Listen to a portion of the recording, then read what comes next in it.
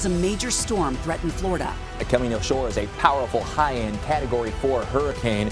This is how Action News Jax gave you the advantage. We have teams spread out across Northeast Florida. This is the place to be. Make sure you stay safe. Our team of storm reporters covering every local area impacted. Live in St. Augustine, Jacksonville Beach, in Bay Meadows, reporting in Palaca, in Neptune Beach, here in Fernandina. There to tell your stories of survival.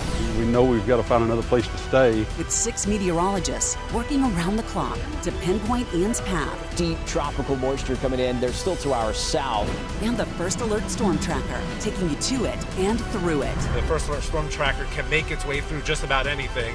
With live, non-stop breaking updates from the area's only storm desk.